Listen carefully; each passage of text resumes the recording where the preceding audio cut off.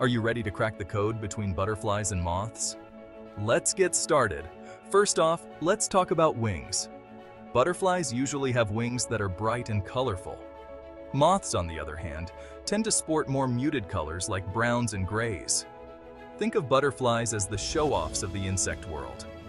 Next, let's chat about antennae. Butterflies have thin antennae with little clubs at the ends. Moths, though, have feathery or saw-edged antennae. It's like comparing a sleek smartphone to an old-school flip phone. Ever noticed how they rest? Butterflies typically land with their wings closed, showing off the undersides. Moths usually rest with their wings open, flattening out like a cozy blanket. Quite the opposite, right? Lastly, the nightlife. Butterflies love basking in the sun during the day. Moths are the night owls, fluttering around streetlights when the sun goes down. So next time you're out, you'll know who's who. There you have it. The next time you see a winged wonder, you'll know if it's a dazzling butterfly or a mysterious moth. Click like and subscribe.